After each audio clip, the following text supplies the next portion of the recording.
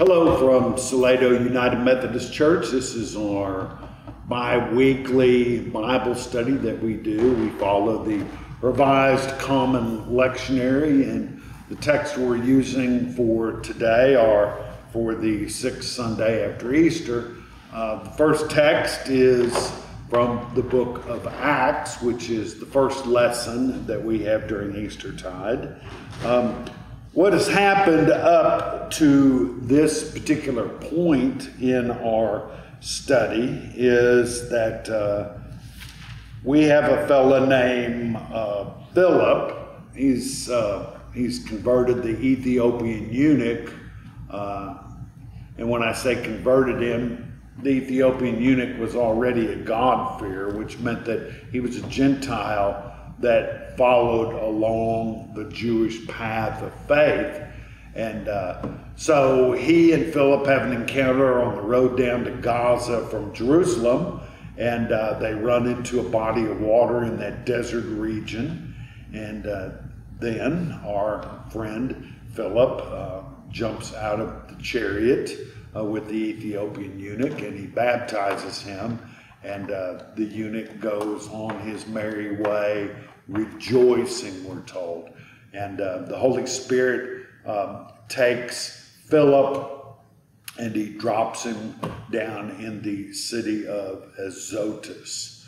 So then we have the story of the so-called conversion of Saul. He becomes Paul. He's on the Damascus road. So first we have the Gaza road, now we have the Damascus road. And after that story, we have Paul, who is becomes a disciple of Jesus, and he goes to Jerusalem. Then eventually we get to Peter and Lydda, in Lydda and Joppa.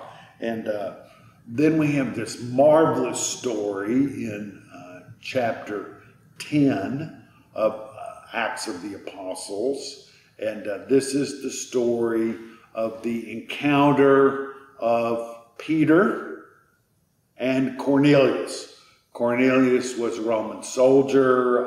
Just to say he's a soldier, he was a centurion in the Italian cohort. So it meant that he was a great leader. And Paul is summoned to his house by a dream and the Holy Spirit. And they have an encounter, and Peter converts Cornelius. And some people say that this is the first Gentile that is converted to the Christian faith. Although you could make a case that the Ethiopian eunuch was the first Gentile that was converted, but I'm not going to get into there.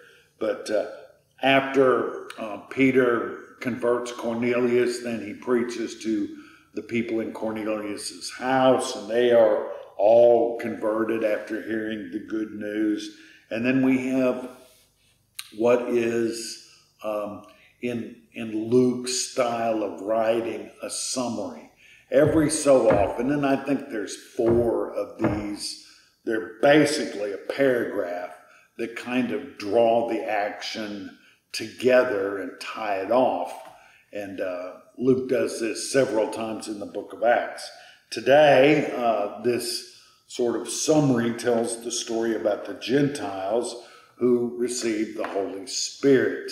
And if you're following along in this part of Acts, chapters 8, 9, and 10, you will notice that there is a lot of Holy Spirit business going on. And so the text begins at verse 44 of Acts 10. It says, while Peter was still speaking, that is, while Peter was still sharing the good news with the Gentiles that were in Cornelius's house, the Holy Spirit fell upon all who heard the word. That is, the Holy Spirit falls on all of those who were in the house of Cornelius, and they are converted basically by the Holy Spirit. Now, you remember that this is sort of, and I'm making this up, I guess. We remember the day of Pentecost when the Spirit falls on all the Jewish Christians that were in the upper room, and they all began to speak in known tongues.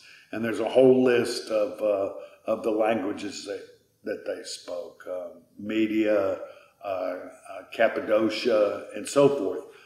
There's probably, I don't know, 10 or 12 different languages, and people could all understand each other when these converts that had the Holy Spirit in them were speaking in their known tongue.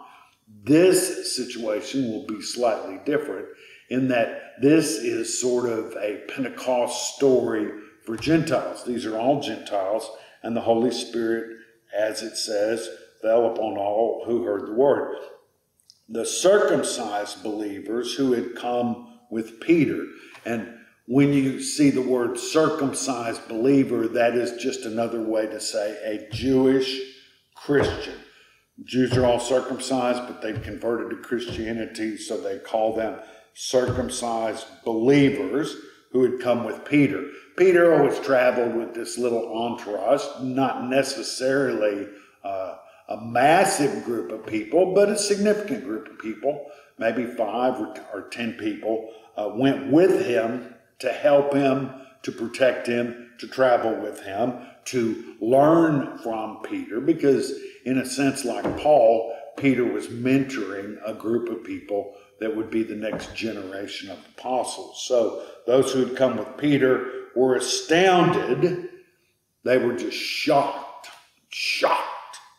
that the gift of the Holy Spirit had been poured out even on the Gentiles. Now, these were Jewish Christians, had little regard for Gentiles who are non-Jewish. And this is kind of an amazing thing about how we, in our human prejudices, will just make value judgments on other people. Sometimes when I travel to some ministerial thing or church business up north and people find out I'm from Texas, there will be some that sort of look down their noses and say, you must be pretty ignorant if you're from Texas. And of course, Texans have a similar or worse view of what we call Yankees. And so everybody has their own sorts of prejudice.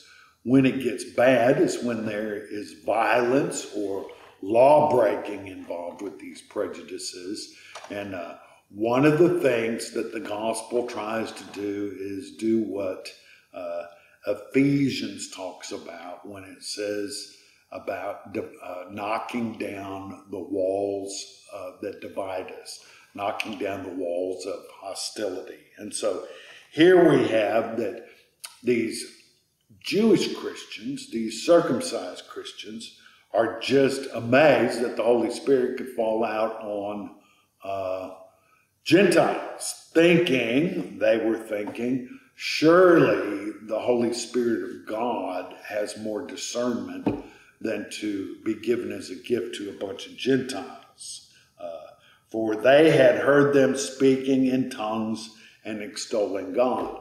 Now, in this particular case, the speaking in tongues is of glossolalia, which means that they're speaking unknown languages that are probably not languages, they're spirit languages or spirit talk.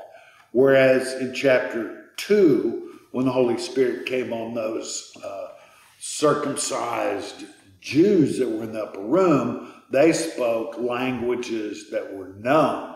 And so this is one of the differences. Now, I've never heard anybody say that this is the second Pentecost story, but I'm sure others have, because obviously the Holy Spirit falling on this unique group of people sounds a lot like what happened when we were talking about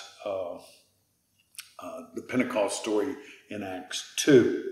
Then Peter said, okay, he stopped speaking. They had this experience of the Holy Spirit falling upon them. And then Peter says, can anyone withhold the water for baptizing these people who have received the Holy Spirit? And then he adds, and it's for effect, just as we have. In other words, what Peter is doing is elevating these particular Gentiles that have had the Holy Spirit fall on them so that they are on equal footing with the circumcised Christians or the circumcised Jews. So Peter ordered them to be baptized in the name of Jesus Christ.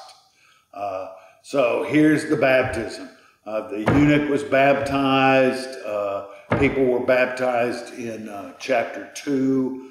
People are baptized, or these Gentiles that were in Cornelius's house are all baptized also.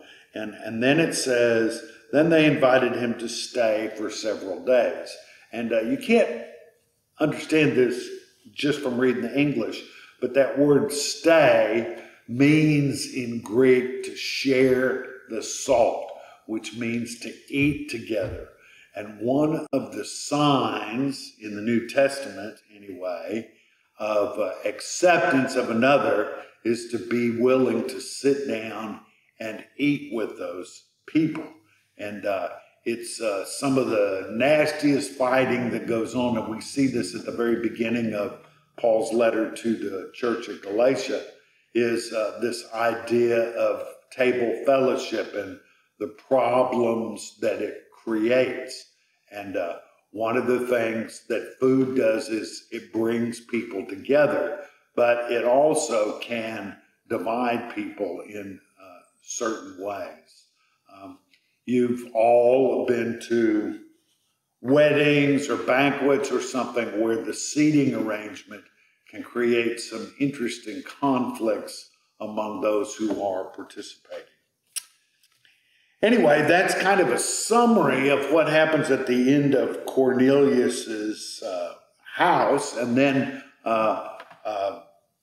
Peter will go on and he'll go to the church at Jerusalem, and then eventually Peter and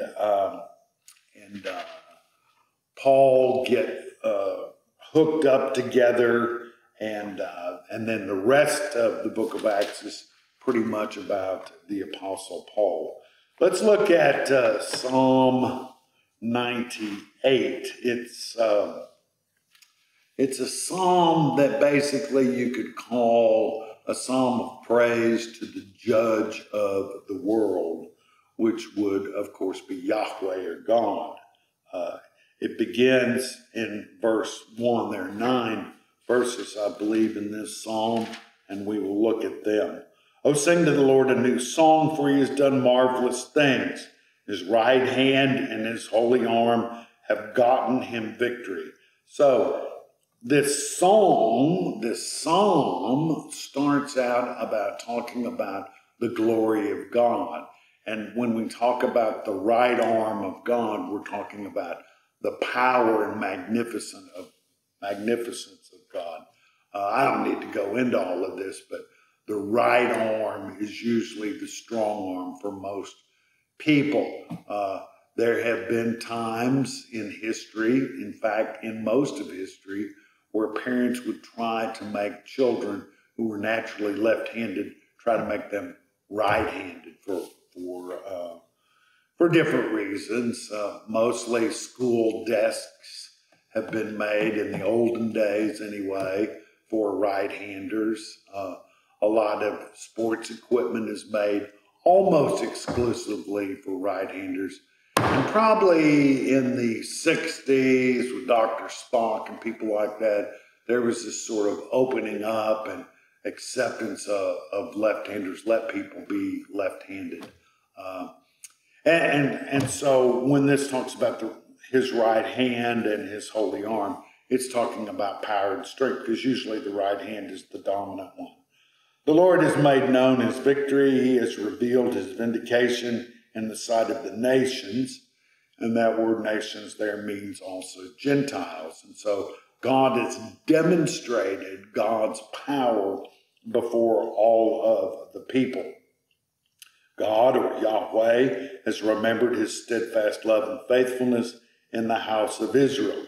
All of the ends of the earth have seen the victory of our God.